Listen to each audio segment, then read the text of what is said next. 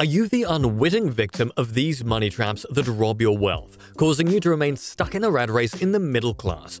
Failing to avoid these traps is detrimental to your financial health and can keep you dependent on a paycheck. Many people function on autopilot, unaware of these simple actions that are preventing them from creating the wealth they want. It can seem that there's just never enough extra money, no matter how much you earn, to spend in a meaningful way, like investing for retirement or making purchases that are deemed important. Avoiding these middle-class money traps, especially number 1, will help you break out of the rat race so you can financially support the lifestyle you desire. Number 10. Not knowing what you're invested in.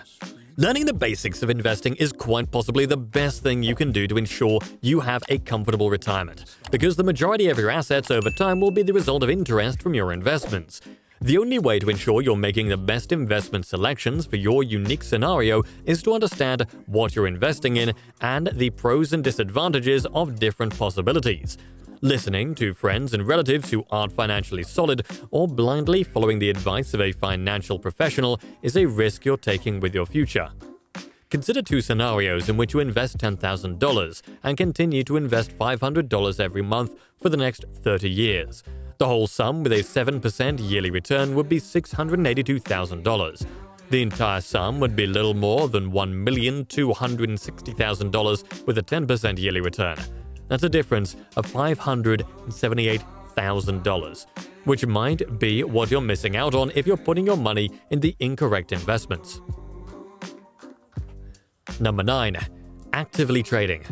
Trying to outperform the market by purchasing speculative investments and buying and selling amid market fluctuations is a poor approach. It is conceivable for experienced individuals like Warren Buffett and hedge fund manager Peter Lynch to outperform the market on a continuous basis. But with investing fees, taxes, and emotions all acting against you, this is incredibly tough. If you can only equal the S&P 500's average yearly return of 10%, you'll be performing better than most investors. Timing the market by selling at the top and purchasing at the bottom is appealing, but it is also more difficult than it appears. When individuals try to accomplish this, they get focused on short-term fluctuations rather than long-term goals, which is what they should be doing. Number 8. Not tax planning. Focusing on your biggest expenditures, such as transportation and housing, is one of the greatest ways to maximize your money, but taxes are typically your biggest expense of all. As a result, it makes sense to pay attention to what the wealthy do in order to maximize your tax status and avoid paying more than required. There are several ways to lawfully lower the amount of tax you pay, including retirement accounts such as IRAs, 401ks, and Roth IRAs. Tax advantages exist for real estate investments as well. Mortgage, interest, insurance, and charges reduce your taxable income, and the property can be further depreciated, lowering your tax obligation. How you make money is also an important factor. Employees have fewer alternatives to lower their taxable income through costs and write-offs than business owners. Working with a CPA to learn how to maximize your tax position will allow you to keep substantially more of your money, often as much as 20%, 30%, or more. Number 7. Being unwilling to make changes. If you're unwilling to make little changes to enhance your circumstances, you may be losing out on significant progress. People dread change because they want to be comfortable. They don't want to be in an unknown scenario, although it's sometimes important for growth. Moving to a less desired area because it will free up enough of your money to enable you to achieve the next phase, or taking in a roommate so you can finally begin to aggressively pay off debt, begin investing, or start a company are 2 examples of change. Perhaps a new job opportunity presents itself, in which you might be paid 20% more than you are now, but it would entail a new supervisor and a new set of co-workers in a foreign place.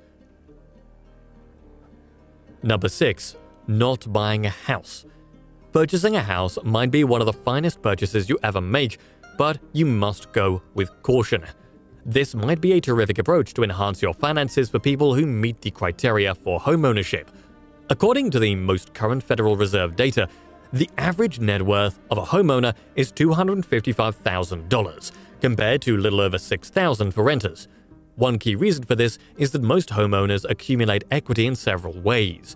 Their mortgage is paid down each month until they own it outright, and the home's value is expected to grow. This asset might open up new opportunities in the future by being rented out, sold, and the proceeds utilized for something else. Or the home's equity could be accessed through finance. Furthermore, when you own a property, your housing expenditures stay rather stable.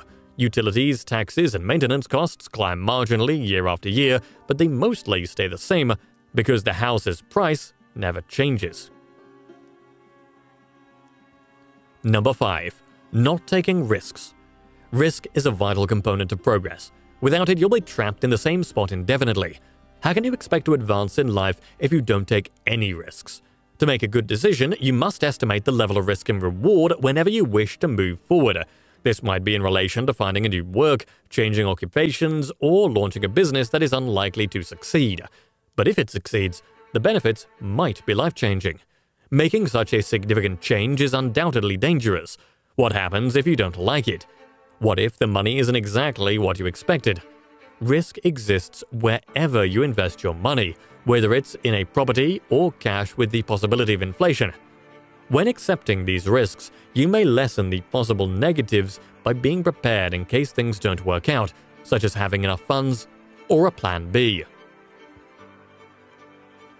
Number 4. Spending money before you deserve to. People frequently make the mistake of purchasing stuff or spending money on experiences because they believe they deserve it. They work hard, therefore they ought to be rewarded, right? There is some truth to this. Is it truly a prize if it sets you back to a place where you're financially uncomfortable? When you start earning a decent wage, you might be tempted to buy a brand new automobile. It's not a huge problem because you can finance it. You may believe you deserve that flashy new automobile, but consider how much it will actually cost you. Is it truly a reward for your work if you're anxious about making payments and it's seriously limiting your capacity to accumulate wealth? Your future self is unlikely to agree. Number 3. Claiming you don't care about money. "I don't care about money," a poor individual could reply, stating they're okay being broke and mistreated by an employer. How can this be true when these same folks work 40 hours or more per week, 50 weeks per year, and bring home less than ideal pay?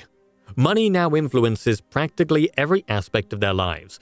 They live in a house they can afford, not one they would select if money were not an issue. What do they do most of the time? Of course, I'm working. When someone says they don't care about money, they imply they don't care about having a lot of money from materialistic things.